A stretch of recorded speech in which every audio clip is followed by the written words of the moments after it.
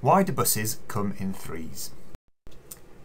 So we've all had that problem where you wait at the bus stop for ages, no bus, and then all of a sudden 3 come along at once.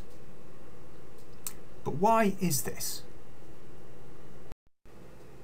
Well, generally buses are much more likely to come in twos. Now there is some maths behind this, and let's have a look at why. So here's our bus route. It's got 3 bus stops along it and the bus just about to leave the bus depot.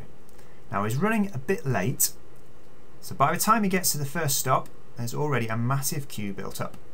Now the people start getting onto the bus, which takes time, they've all got to pay, maybe there's a pushchair there. Because there's more people than usual, the bus is held up for quite a long time. While he's doing this, the queue at the second bus stop has started to grow, again, bigger than it should be because the bus is running late. Now the second bus is about to leave the depot. It leaves on time and arrives at the first bus stop on time.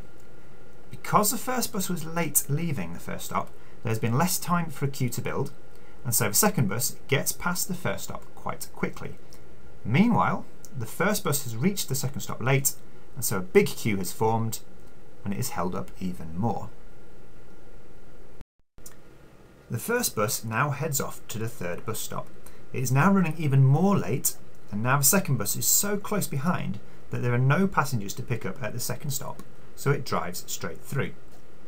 By the time the first bus reaches the third stop, there's a huge queue there, and the next bus is just behind it.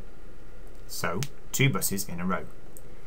Now this is just a simplified example.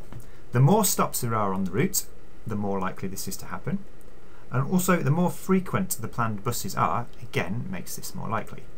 So if you have a very long route and also very frequent buses planned, you may even get 3 buses in a row.